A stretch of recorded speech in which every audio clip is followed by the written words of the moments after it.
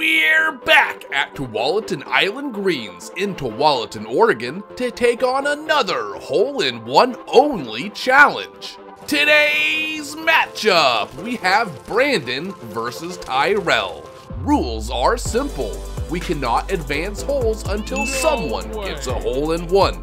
Person with the least amount of aces at the end of 5 holes gets punished. It's kind of pleasant. Well, this is my last ugly sweater, but I think Brandon has me beat. I don't have one. Just like previous hole-in-one videos, I brought my good luck charm, Goldilocks. Last time I brought Old Pink, I lost Old Pink from last video, so I had to bring his brother with Miami Vice vibes to it. Also brought Scott with me, so we're ready. Hole 1 is a 26-foot par 3 putt inspired by Disney World Palm course. It just so happened to rain on our scheduled film day, causing puddles on the course. Not a good start. Even worse of a start. Luckily, the puddles were on each side of the hole, not affecting our putts. No! I thought I had it. I'm swimming now. It didn't take but 10 minutes for one of us to finally hole out. I know this goes without saying, but I don't want to drop the first hole too. They're not safe here. It's to the left! Dude!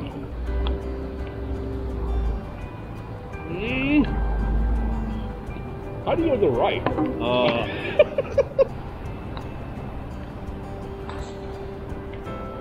Nope. Oh! Nope. Oh. This isn't the hole we're supposed to struggle on, by the way.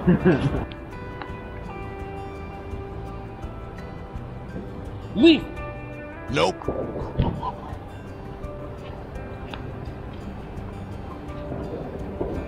Come on, Leaf. Nope. Oh.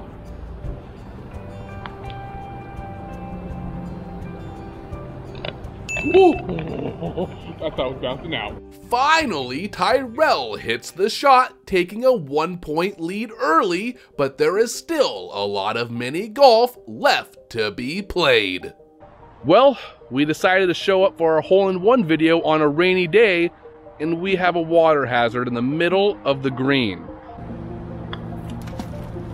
So now we're gonna ditch the putters, and we're gonna go old Kobe style. We're gonna try to get that hole-in-one Kobe style. I like it. Hole 2 is a 30-foot par 3 inspired by Pebble Beach. We started off this hole just having fun, showing off our not that impressive basketball moves.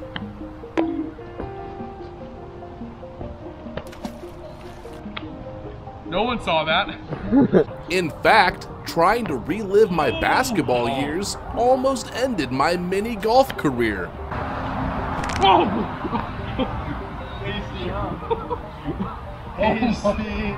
Never again. Look at this thing right here. Yeah, I landed like this and went. Ugh. Thankfully, I was not injured, and we holed out after 11 minutes.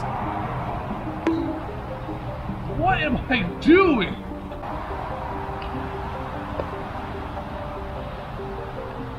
Nope. Dude, that was good.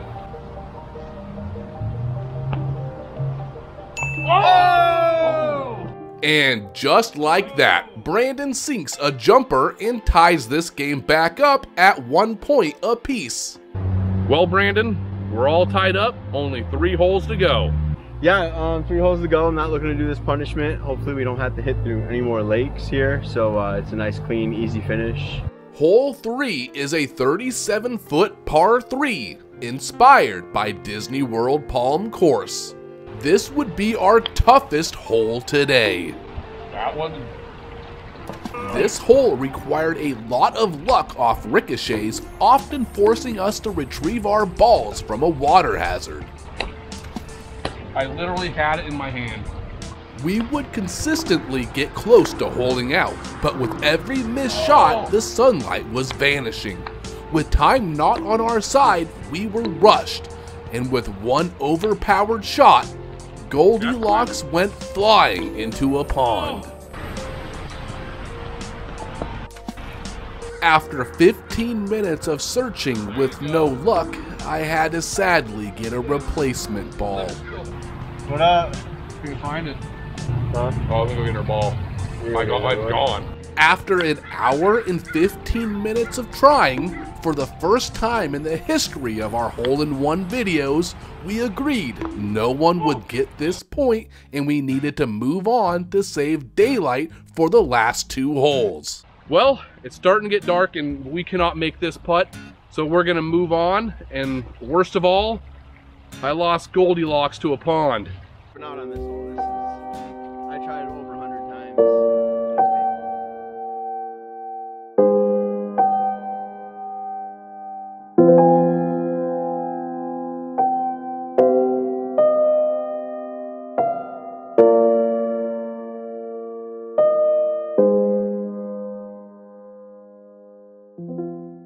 Hole 4 is a 33-foot par 3 inspired by Pebble Beach.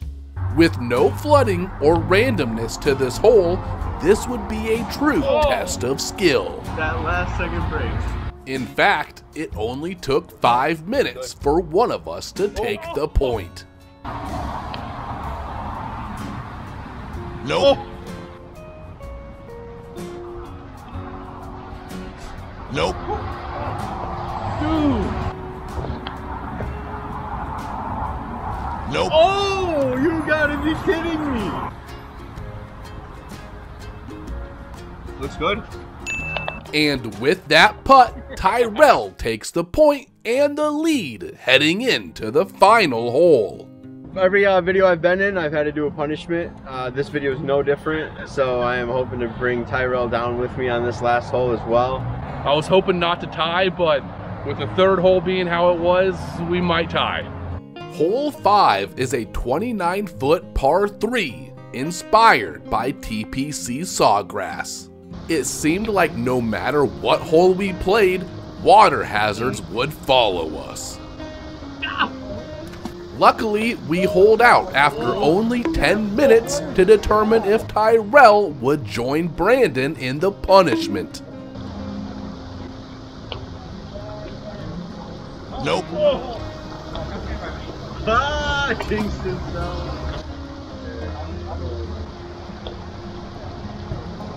Nope. How? Sit. Yes, sir! I didn't even see it. And with that clutch putt, Brandon takes the last point, ending the game in a draw.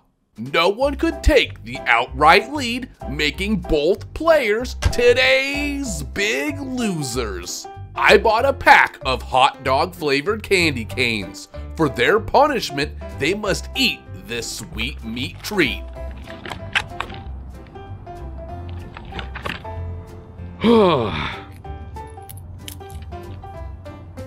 Oh my! Smell it.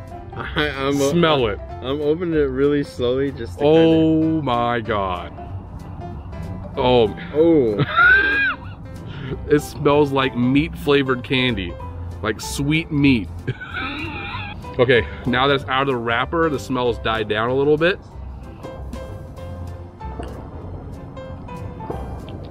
Oh. It doesn't taste like anything. I don't think I have COVID. It's kind of tastes like if you really think about it, like if you eat the Lucky Charm marshmallows by themselves. Okay, the aftertaste is pretty bad. It's like sweet, salty. I'm Gross. not sure how to explain it.